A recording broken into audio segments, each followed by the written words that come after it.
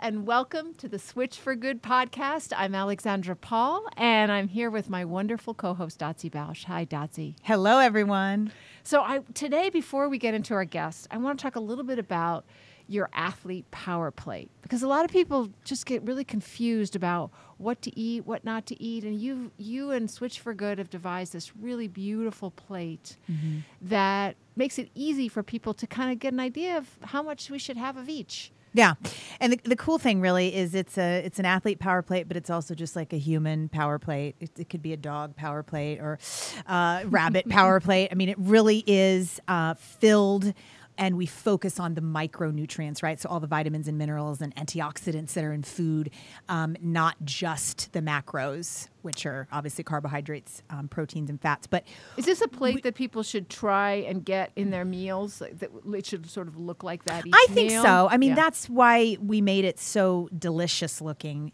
Really, this stemmed from a desire to create a plate that nutritionists or dietitians could use with their clients, specifically their athlete clients, to help them plan their meals for the day. The U.S. Olympic Committee has what they call an athlete plate. And, obviously it's filled with lots of dead things.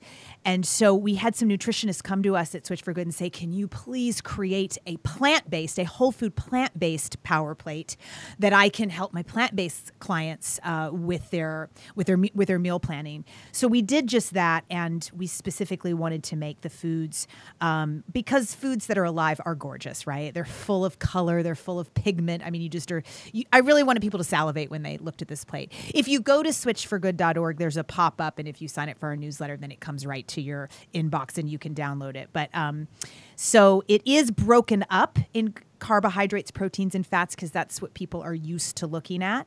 But on the plate, we also have the pictures of the food, the descriptions of what those foods are. And then on the back of the plate, you have a real, sort of every single food that's under carbohydrates, proteins, and fats, and including the micronutrients and superfood boost. And it's really kind of like a one-stop plate. So it looks basically like half your plate should be filled with carbohydrates. So sorry, keto people and your low carb people. But for optimum health and activity, then having a plate that's 50% full of carbohydrates, fruit, vegetables, grains is awesome. And then about 35% protein at most, right? At most, right. At most, because I think I only 25%. Yeah, yep. But this is for athletes, so. And then about, what, Correct. 15% fat? So Right, 10 or 15%. and what's cool is it has some really neat info. It says here the average plant food has 64 times more antioxidant content than animal foods. Yeah. Boom. Yeah, because everyone's so obsessed with protein. Right. They forget about the fact that antioxidants and phytonutrients are very important too, and that's where plants and fruits and vegetables. That's where the real workhorses of repair and recovery come in. Yeah. For the athletes and anyone. But if you are obsessed about protein, hemp seeds contain more protein ounce per ounce than meat. Yeah. High five. Woo! Exactly. So this Delish. is a really great thing. And if people sign up at switch4good.org to get the newsletter, which is also really informative, you'll also get the athlete power plate that you can kind of tailor to your own activity Exactly. level. Sure. Great. Yeah. Excellent. Yeah. Okay. I want to tell everyone about our guest. You know how excited I am. So our guest today is Ashley Bell. She has a number of well-known acting credits under her belt, but perhaps her most iconic is that of Nell Sweetzer in The Last Exorcism. I'm happy to report she's far more pleasant in person so far anyway. That's because she's a really good actress. I mean, I saw a clip of her in something called Psychopaths, and I was just blown away as a psychopath. But you all will see how sweet she is. So anyway, she's a very good actress. Go ahead, Dotsie. Yeah, no, you have to send me that clip because you guys were talking about it earlier, and I don't know what you're talking about. So she's evolved, though, very much so, from that possessed farm girl to perform in everything from The Smurfs to Love and Air Sex, a romantic comedy, and others. But in 2008, she hit the height of her career, in my humble opinion anyway, when she wrote and directed Love and Bananas, an elephant story. It's a documentary chronicling the 480-mile... I'm going to make it through this intro, Alexandra, without crying. Okay, I can do this. I just watched it 2 nights ago, so I'm still verklempt and very affected.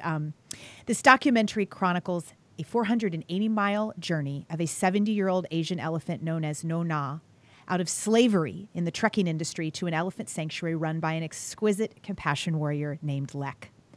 Ashley combines her platform as an actress with her passion for animal activism, obviously, and we can't wait to see what she has in the works next. So thank you so much, Ashley, and welcome to our podcast. I'm going to try to keep a dry eye here. Yeah, we both watched your documentary Love and Bananas over the weekend, and we're just very, very moved by it. Yeah, for 1 hour and 10 minutes, which is the length of this documentary, I sobbed. Sometimes uncontrollably, sometimes just kind of quietly. But I was completely and totally taken and entranced by this story and how you told it, the openness, learning about how we use these wild beings in slavery for our own needs and humor and kicks, right? Like shits and giggles, riding them. And the film, I think it was so emotional because I was just taken on such a ride back and forth from its heartbreak and then hope and agony and triumph and evil and goodness and terror and compassion. Right. And I could go on and on. So thank you, first of all, for making this film. It's just playing on Stars, right? Yes, it is currently available on Stars and on iTunes. You can download it on iTunes or like YouTube download or Amazon download. But yeah, we are streaming on Stars. Okay, good. Because if everybody on the planet is going to see this, they have to know where to go to see it. So thank you for that. We'll mention those a few other times too. But oh man, I'd love if you could just start with telling our listeners what drew you in so deeply to tell this story and bring it to life? Sure, of course. First of all, I wanted to say thank you so much for having me. And I was sitting listening to your intro about the athlete's power plate. And, you know, it reminds me so much of that protein question you get asked as a vegan or a vegetarian, where you get your protein. And I'm always reminded, having done a documentary about elephants, which are literally the world's biggest vegans. It's the story that kind of hits you and grabs you to your core. And I found that when I met world-renowned Asian elephant conservationist Lek Chyler.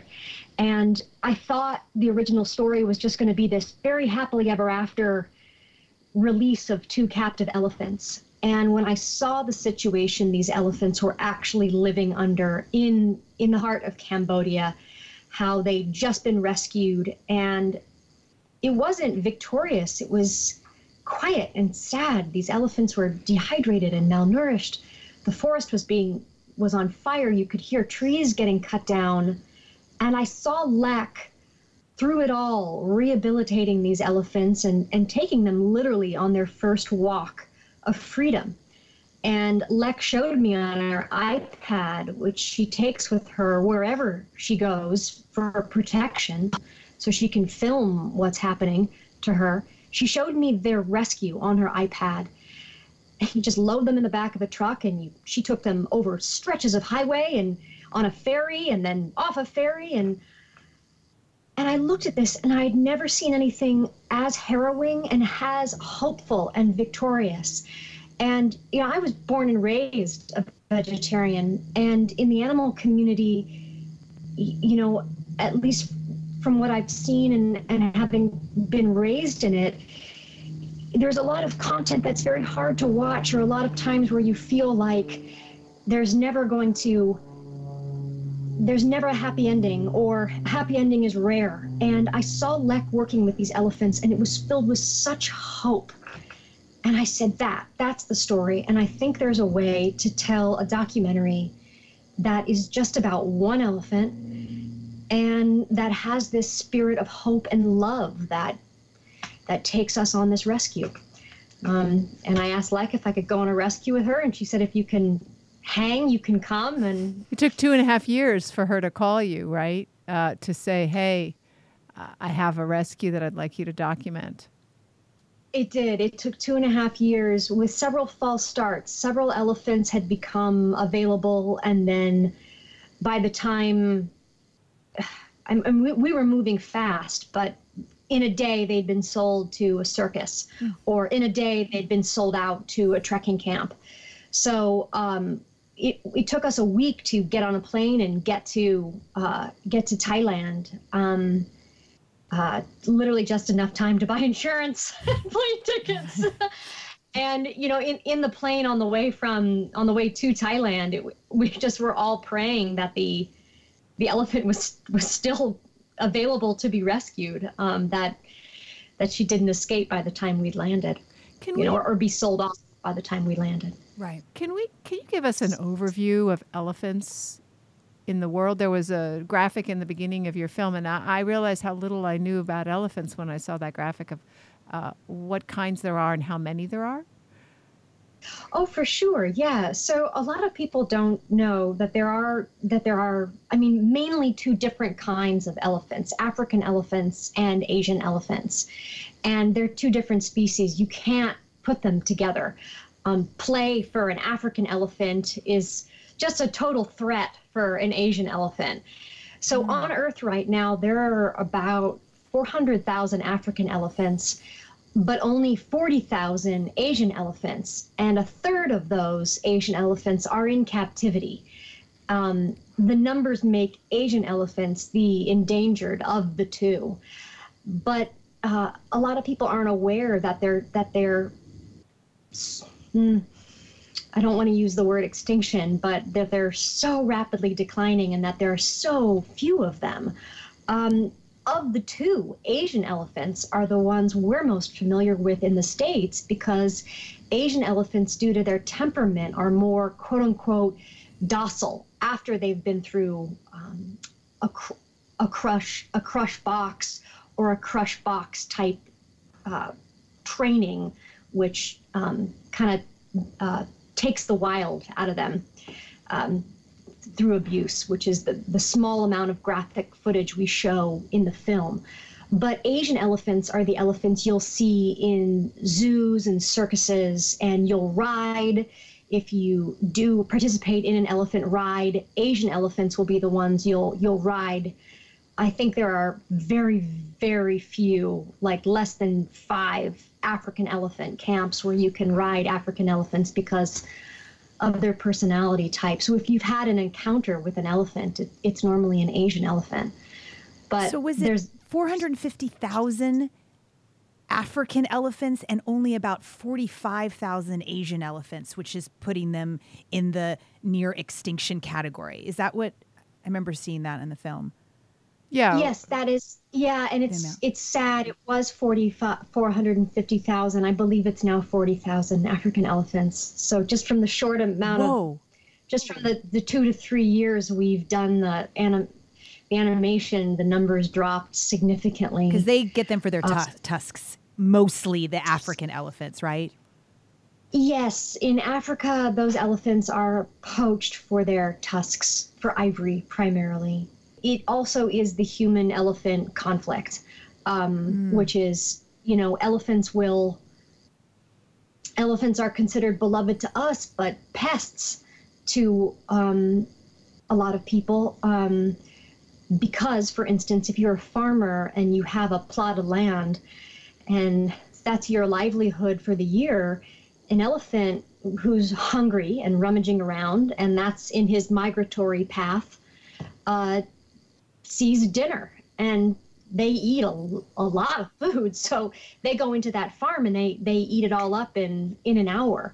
And that's that farmer's whole livelihood.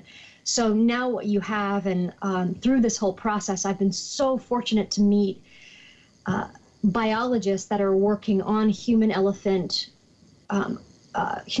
conflict solutions to be able to show cruelty-free solutions and teach education to not kill elephants, but work with them or alert people that can help herd them back out into into the wild, not kill them, and use pretty humane methods to deter them from eating up your farm. A big one, for instance, in Africa, fun fact, you guys might know this, but elephants don't like bees. So what they found, if they put like a sack of honey, a big pouch of honey and pollen, the elephants will smell that, and it'll smell like bees, and the elephants will stay completely away from that farm because these pouches hang. So they're great elephant deterrents, and elephants don't die in the process. Yeah. That's so interesting. I didn't know that. And I knew that they were hunted for their tusks. In fact, I think there's some elephants that are being, or am I thinking of rhinos, that are being born without tusks because of those are the only ones that survive. There's more elephants coming up that have no tusks from genetic survival of the fittest kind of thing because of all the killing of the ones with the biggest tusks. Right. Another fun fact to keep the bees alive, because as we know, they're important too. My husband is petrified of bees, and so they tend to like to lay nest on our house to greet him. And, you know, I'm not going to get an exterminator. So I learned from a sanctuary owner, they don't like eucalyptus or lemon. So you put the essential oil around your doorways in your house, and they just pick somewhere else. Oh. Because they don't like those two smells. That's it's like the elephants don't like them. That's a great fun fact for those of us here in LA. I would like you mentioned the crush box. Yes. That was, I know you made sure that your documentary didn't contain a lot of violence because you knew that audiences don't want to see that. But you did show a little bit of the crush box, which was devastating to see. Can you explain, though, just because I think we all need to know why we need it in the first place, and how this works, and why there are elephants who are able to perform in circuses because they have not only been tamed but broken. So what happens is elephants are taken from their mothers as babies, and they're put in a wooden box, and they're tied up with all four legs, and they're beat straight for 24 hours for a week until the bond between the baby and the mother is broken and replaced by the fear of man or the bull hook or whatever tool man is using. If it doesn't work the first time, it's repeated again until it works. And we show just as much as we need to of this footage. I think it's like under 10 seconds. Our goal in making the film was to make a film that could be watched and that people could hear and learn and feel empowered by what they can do to help animals, no matter where they are in the world. And we didn't want to flood it with graphic content because we wanted the audience to keep their eyes and ears open to get the message and to feel empowered, which is what Lek does, empowers her elephants again and empowers people that go to visit her. But that is the crush box situation. Yeah.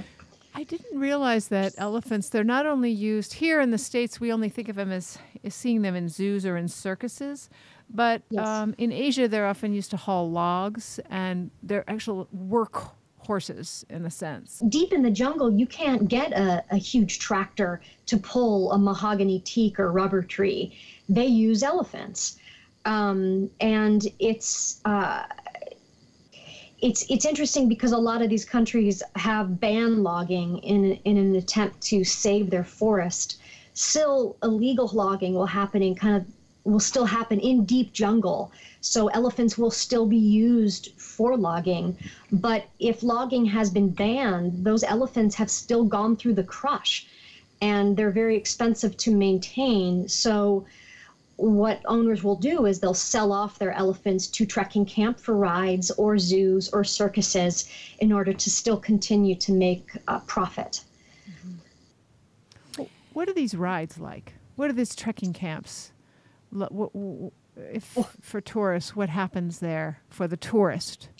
It's like the best kept secret. So people will go and elephants will, after the crush, they'll go into a training camp where they'll be taught how to wear a harness, and they'll wear this harness that's kind of like a a basket essentially, and tourists will climb in there and they'll go on an elephant ride. And a lot of tourists have described it as being miserable. They felt the elephant felt miserable. But what's so interesting is that, you know, it's just when you know better, you do better. You know, a lot of people say, oh, I love elephants. I want to ride one. That's on my bucket list. But because that's all they know. They don't know elephants have been subjugated to this. What's interesting is that in northern Thailand, in Chiang Mai, where Elephant Nature Park is, the sanctuary that Lek Chailert runs, it's the #1 tourist destination in northern Thailand. People want to go and just be with elephants. And when you go to Elephant Nature Park, Lek calls it, you work for the elephant. So you cut sugarcane and you cut corn, and every elephant has a special menu because of their dietary restrictions, because they either have a sensitive gut or no teeth or whatever. So you'll cut watermelon, or you'll make tamarind balls, or you'll make rice balls, and you work for the elephant. Sometimes you can bathe them and give them a mud bath for their skin. And people love going to a true sanctuary like this. Spoiler alert, what you see in the film is Lek's biggest goal now is taking trekking camps and showing if you turn them into a humane sanctuary, you'll make just as much money, if not more, being a humane sanctuary, and attract your audience, if not a larger audience. And since filming, 19 camps have turned into humane sanctuaries, which means tons of elephants are, you know, Lek says, look, I only care about that elephant's well-being at the end of the day. If it's, you know, I understand money. If it's money for you, fine. But that elephant doesn't have to doesn't have to trek when it's pregnant, doesn't have to work 7 days a week, 24 hours a day, doesn't have to work in the heat, can be properly hydrated and drink water and live a humane life, and you can still get your financial gain. And in fact, you have a very moving sequence where the owner of the trekking camp from which you get Nonai does turn his trekking camp into a sanctuary and makes more money than he does having had that trekking camp. Yes, spoiler alert. I'm sorry, but it's okay. Even when people know, I mean, I knew quite a bit about your film before I saw it, and it was still amazing. But it was so moving to see that scene where he was seeing the elephants through. I know. It's almost through Lek's eyes, like she shared her eyes with him and her heart. And as they were individuals and not just, you know, objects. Income. So that was very moving. We call that scene in the edit the miracle factor, because we had absolutely no clue that was going to happen on the day of filming. We met Noi Na and we were ready for her to be loaded into the truck. And Lek said, you know, come quick, we're going to go on a jungle walk. And we were kind of lumbering along, and she's like, come on, come quick, it's a jungle walk. And we're like, what's a jungle walk? And lo and behold, these elephants that had been chained their entire life, who were, I mean, nothing's cut from the film. What you see is 30 minutes after you see them rocking and bobbing in their enclosures chained, Lek had taken 5 elephants, not picked for any at random, and just removed their chains. And these elephants weren't rocking and bobbing. They weren't charging anyone. They weren't being aggressive. They were more curious in terms of if they were allowed to move. And they were more curious to start eating. They began breaking branches and walking faster. And only when we had, Lek was doing a fabulous job at translating, but only when we had brought the footage to a translator did the translator pick up the word kids. And the owner had said, my kids, I can't believe my kids are behaving this way. And we were getting this translated down at like a language door in Irvine. And I remember just bursting out crying. I said, kids, oh my God. And he regarded them as individuals, and he never knew. He just never knew that elephants could behave this way. He was always terrified of them. And when they're put under that amount of stress, of course, they're going to react aggressively, but not when they're left alone to be elephants, which is what Lek teaches and shares. And they didn't run away? They didn't try and run away? They just were walking. No, sometimes they do, but no. Sometimes. But in this instance, they just walked and he trusted her.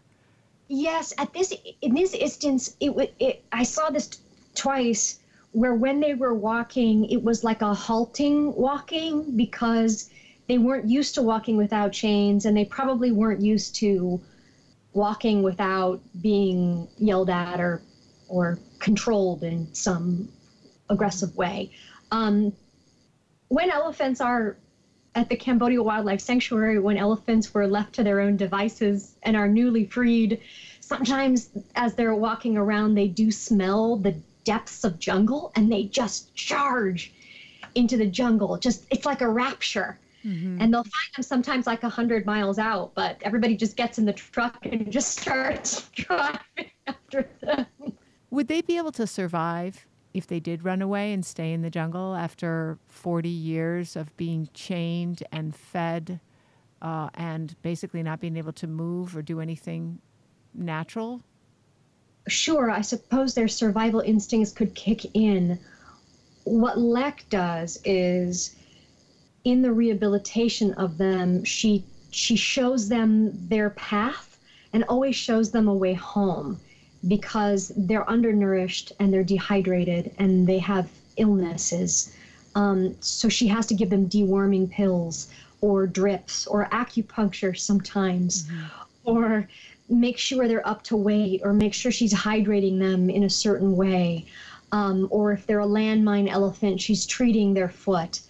So they're elephants that aren't healthy enough to be free yet. What Lek is trying more and more to do is to create fully wild programs where a younger elephant or the healthiest elephants can go and be released into this wild enclosure and just let be. You know, it's still enclosed, miles and miles and miles are still enclosed just because of the human-elephant conflict that happens in Thailand and throughout Southeast Asia and Africa, but they are left to their own devices to be elephants. You know, additionally, they're a matriarchal, the herd is matriarchal.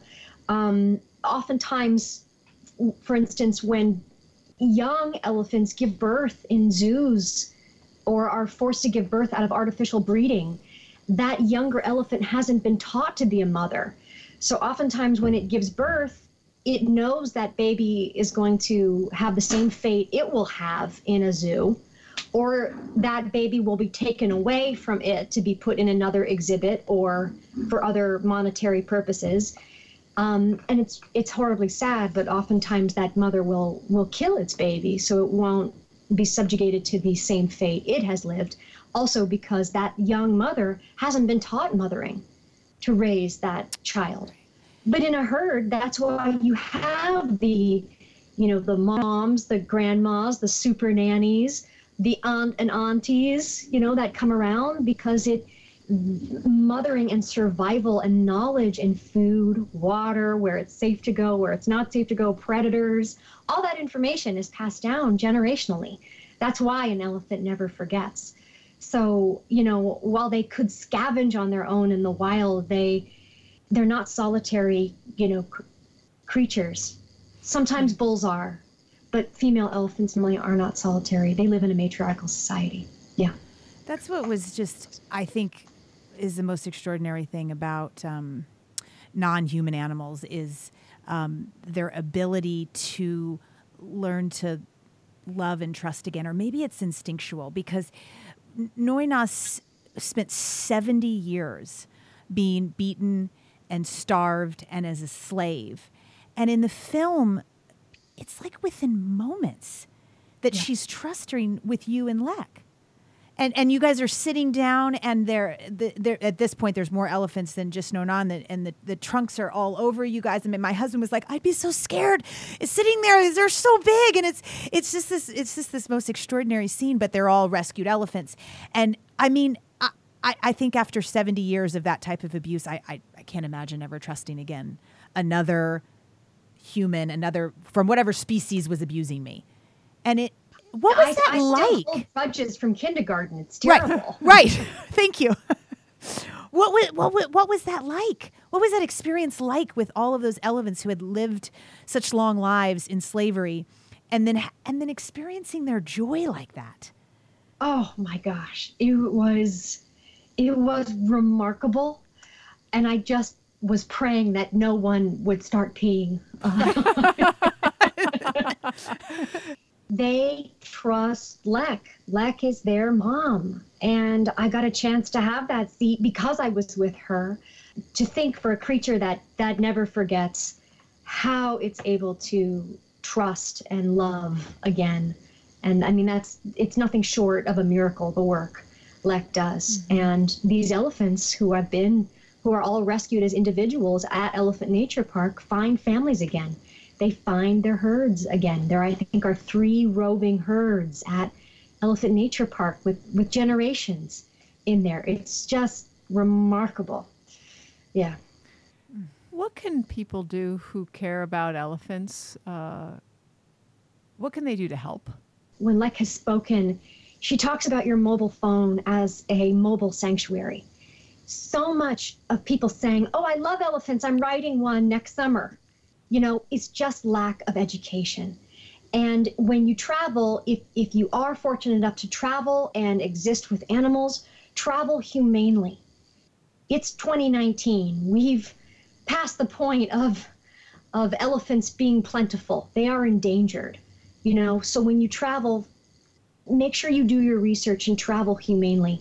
Also, the information's out. Share, tweet, and post it. As soon as even the trailer of Love and Bananas began circulating, people were like, what? I had no idea. Mm-hmm. And that's Lek putting her life on the line to get that footage. Just in the same way that so many vegan activists filmed undercover lab footage of cruelty-free testing and slaughterhouse footage that no one knew until they saw what was going on. So definitely spreading education that way.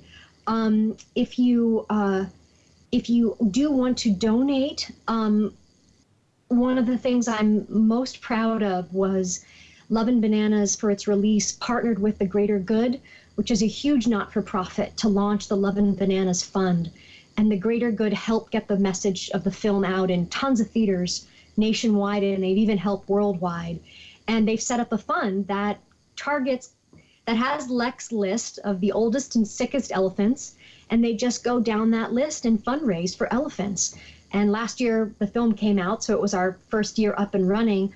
We were able to provide enough funds to save 3 individuals. And the Love and Bananas Fund, the Greater Good, takes no additional fees. They take no bank transaction fees, no nothing. So all of your money is going to Lek. So I would have to say those 2, raising awareness about those 2, really globally can impact people. When you're talking about traveling compassionately, included, yes. It would be I would imagine the same thing happens to camels. Like no camel rides is something we need to remember. Not watching monkeys on the sideshow zoos where you pay money. With dolphins. Don't stay in a hotel where they have any kind of dolphin swimming, or even dolphins in captivity. Right. We just know that if they are there, these wild species were trained horrifically to be able to do this and entertain you and have. I'm getting ready to go to Morocco, and the friend that I'm going with. I mean, neither one of us are interested in any of these things, and she's been doing some research on what we'll go and see and do. And she said, Dotsie, I can't. Almost all of the tourist things there have to do with live animals or dead animals. There's a lot of camel rides. There's elephant rides. There's going to visit tanneries. That's really popular. The whole list of all the popular stuff. So we're going to do, of course, cycling tours, because God forbid we just get ourselves around people.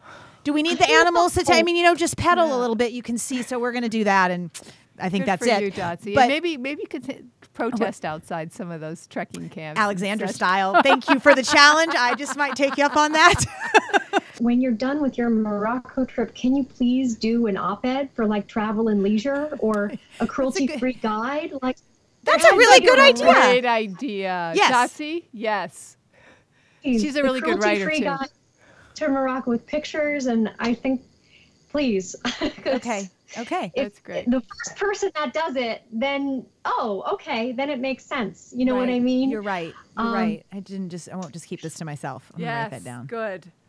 So what about in the United States? There are elephants in zoos and in circuses still. There's about 17 circuses that maybe fewer that are in the United States now that still use elephants. This was 2016 stats, and over 200 elephants exhibited in zoos in the United States. And I know here in Los Angeles we have 4 elephants at the LA Zoo. And there have been various campaigns, Free Billy and such, but so far these elephants have remained there. And the zoo has basically said, well, we've improved the where they live, and we've given them more trees or God knows what. But elephants need a big range to roam and be elephants. And so, of course, Dotsie and I and most of our guests and a lot of our listeners really feel like zoos and circuses are just horrible, horrible places for any animal. Can you speak anything about what's going on in the United States in terms of elephants? I can, yes. So another action item is a stateside action item. And thank you so much for bringing that up. So there is a website called ZooCheck. I believe covers Canada and the United States to check if your zoo is quote unquote actually humane. In regards to elephants, can you ever have a zoo that's humane? I mean, to me, that's an oxymoron, though. It is for me too, because with elephants, they need so much stimulation. They just are never going to, in my opinion, they're never going to get that in a zoo. In Los Angeles, the fight is still raging. It's been raging for, I guess, 16 years now to free Billy. There are protests every month that are more educational than, nothing is confrontational. They're there to educate, to free Billy. Cher and Lily Tomlin have been very vocal in putting their name to get Billy out. David Castleman, actually one of the executive producers on Love and Bananas, is a trial attorney that has taken the case to court to try to free Billy. And, Billy was given acres of land that the zoo hot-wired all of the shrubbery, so Billy couldn't get to the actual shrubbery. So he only was left to go in his own enclosure area, not to actually forage off trees. And then they didn't rototill the soil. So when you're 8,000 pounds and when you're stomping around on your same plot of soil, that's going to turn into concrete, or an equivalent to concrete really fast. And one of the number one deaths of elephants in captivity is cysts in your feet, arthritis, and becoming overweight. For a wild, exotic animal. I mean, so Billy is kept by himself. Then there are 3 other female elephants, and they're kept to themselves as well, but they're exhibiting, it's been proven in a court of law, they're exhibiting severe stereotypic behavior, constant rocking and bobbing. Billy is overweight and has arthritis and osteoporosis in his joints.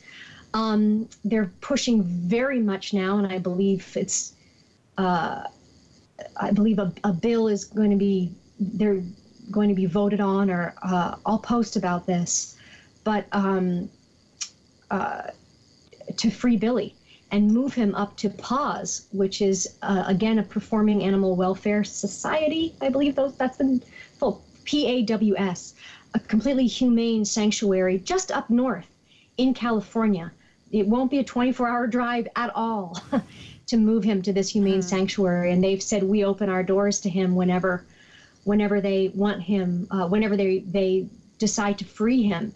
David Castleman also approved in court that people only spend about 3 to 4 minutes in front of an elephant exhibit. That's it. They don't spend an hour there.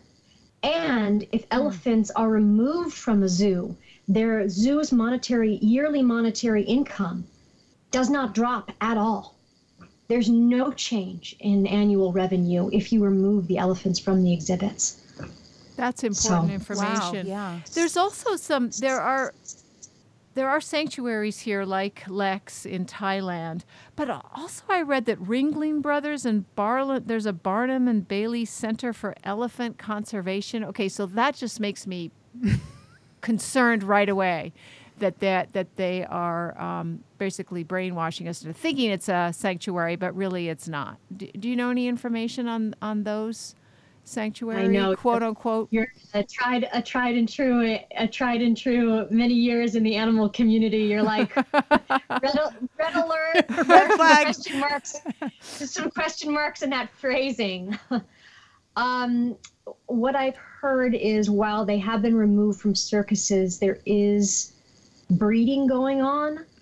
I cannot confirm that. No, that's exactly right. You're right. In the sanctuaries, they don't allow breeding for the most part. Lex Sanctuary, there is absolutely no breeding. Lex Sanctuary, there is no forced breeding and no breeding, none. But in these breeding camps, just to clarify that for anybody listening, you can rest assured there is no breeding or forced breeding going on there.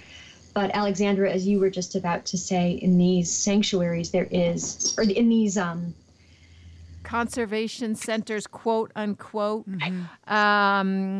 The Ringling Brothers and Barnum and Bailey Center for Elephant Conservation. You're right. That's exactly right. They allow them to breed, and then what do they do with those little babies? They then will sell them to zoos and circuses. Because Barnum and Bailey's over, right? Ringling Brothers is over, and Barnum and Bailey is too. I think they're both gone. So now they just had to figure out how to make income. So they breed them and then sell them to zoos. Well, that's a good point. I don't know. I'll have to do some more research, and we'll talk about it on a future show. I'm creeped out. Ashley, do you have anything to add to that? Do you know anything about how many circuses there are now? Well, there are about 17, at least 17 American circuses that are using elephants.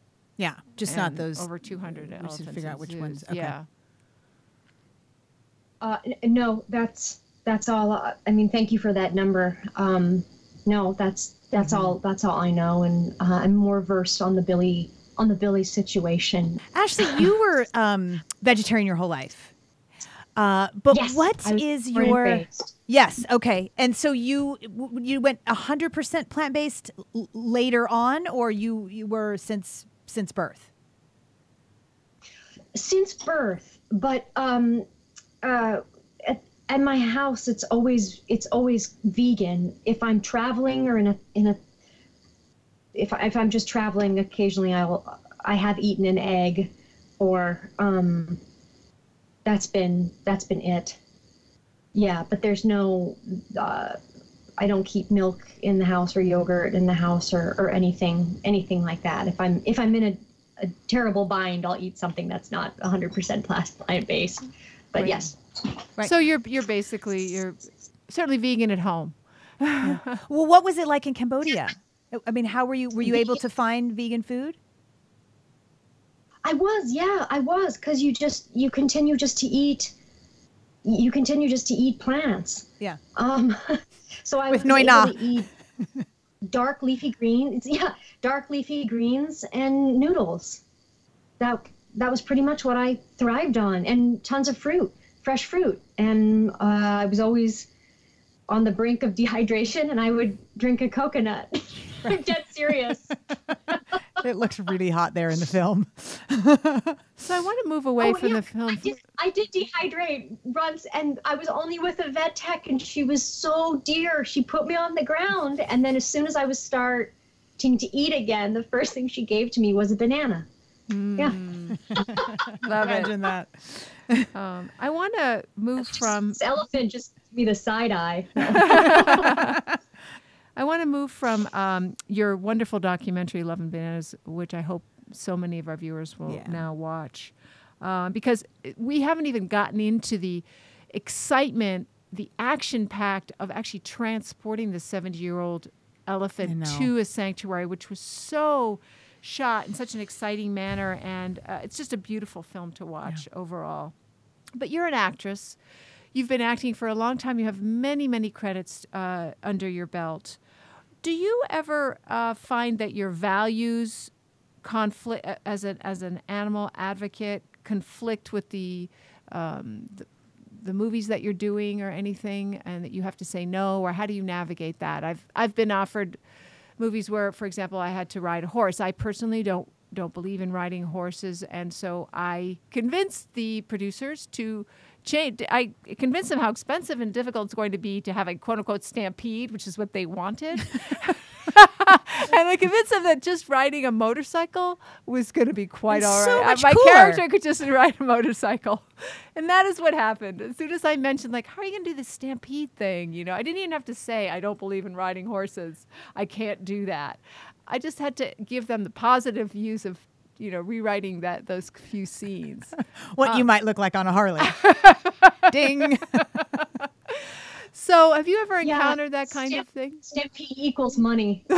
having done, you know, some really interesting horror movies that I'm so proud of, or genre movies, and having worked with those teams, you know, that have made some classic films, the horror audiences are so smart. So, you know, I did a rewrite on one script, and I really asked them to push it out. You know, you don't need to kill and gut a deer. What is that saying about the character? What is that saying about the plot? What is that saying about the storyline? What else can you do that's more, what other manifestation of what this character is doing is more interesting than gutting a deer? Because the choice to gut that deer was just doing something brutal and gross. And it's like, but what emotionally is that information giving the audience? And can you make a sharper, more dynamic choice in terms of gut-wrenching the audience? And it was met with a lot of good feedback, and the scene changed. So, Ashley, thank you so much for being on our show. Your documentary is amazing. Dotsie and I were so enriched by seeing it, and we hope our audience will watch it too. Thank you so much, and we'll have in the show notes how to get a hold of Ashley, and remember that you can see that movie on Instagram and her website and Love and Bananas website and everything. So can make sure that everybody on the planet sees this film. It's so good. Right. Thank you so much. So thank you so much for tuning in today. If we helped you in any way, then click the subscribe button and let's keep hanging out together. We have so much more to share with you. And if you need more information on actually making the Switch for Good, please visit us at switch4good.org for loads of info. And you can subscribe to our mailing list where you will receive all sorts of super cool gifts, discount codes to our very fave dairy-free products, and a lifetime of powerful health tips. So join us on the journey to Switch for Good. This is the future.